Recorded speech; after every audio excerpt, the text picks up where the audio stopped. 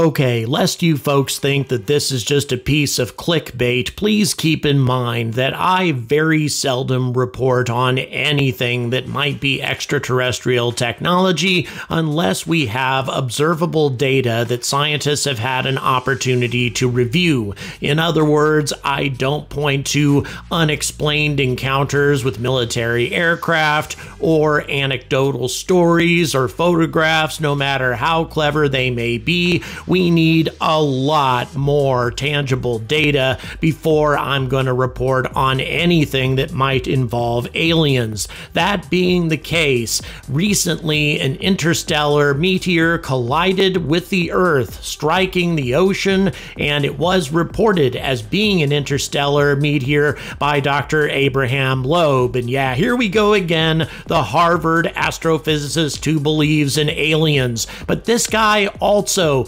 doesn't report on things unless there's a lot of scientific data to back him up. And what he had to say about this object is very interesting, and it's backed up by the US Space Force. Hello YouTube, I'm the Angry Astronaut, and this is...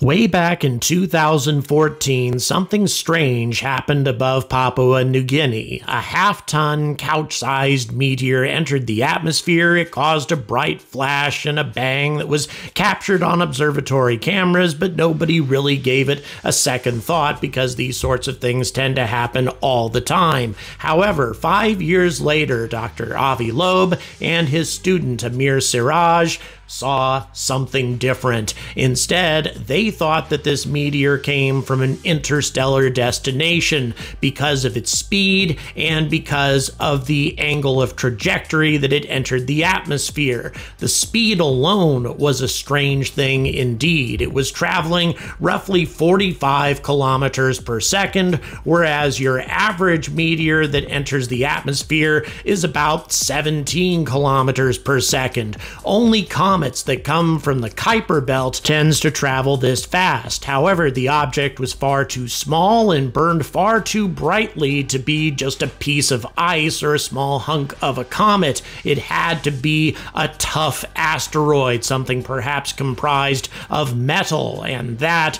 would only come from an interstellar destination if it was traveling this fast and collided at this trajectory. However, Dr. Siraj and Dr. Loeb submitted their paper about the subject, and it was rejected by the Astrophysics Journal Letters, which is comprised of the majority of astrophysicists and the scientific community as a whole. However, a couple of years later, as a matter of fact, just a few weeks ago, the US Space Force sent the following to NASA. As you may be aware, Dr. Amir Siraj and Dr. Abraham Loeb of the Department of Astronomy at Harvard University authored a paper titled Discovery of a Meteor of Interstellar Origin. The paper reported the meteor as originating from an unbound hyperbolic orbit defined as interstellar space hereafter with a 99.999% confidence. This event would predate the discovery of Oumuamua by about 3 years. Subsequently, Dr. Joel Moser, the chief scientist of Space Operations Command, the United States Space Force service component of U.S. Space Command,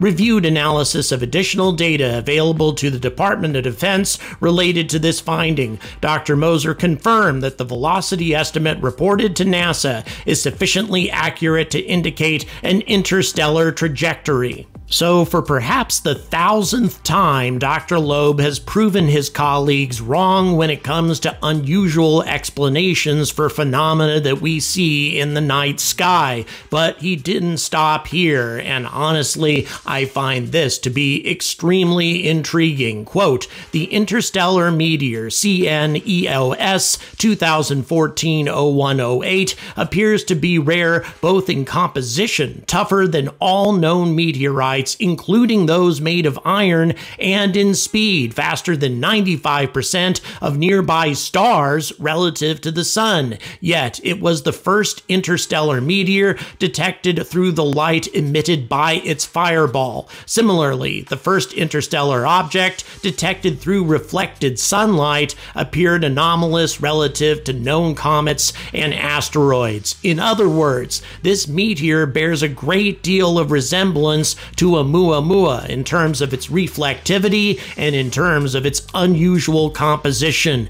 And we know where it is. It crashed down somewhere off the coast of Papua New Guinea, and the search area is roughly 10 kilometers in size. Assuming that it's still there, and it would be a bit disturbing to discover that it wasn't, we could use magnetic means to gather up the debris. This would be valuable for lots of different reasons. We're virtually certain that this object was comprised of some kind of metal. Interstellar metal, whether artificial or not, would be intriguing to examine. It would be different than anything else that we have ever examined in the solar system simply because it's traveled between stars. That's a very unusual piece of debris or a meteor or whatever that ended up striking our planet back in 2014. It's something that we should definitely be looking for, and the cost of the exploration would be tremendously low compared to the various asteroid probes that we've sent out in the past. However, one might wonder, why is it always Dr. Loeb who's making these sorts of observations and publishing these papers?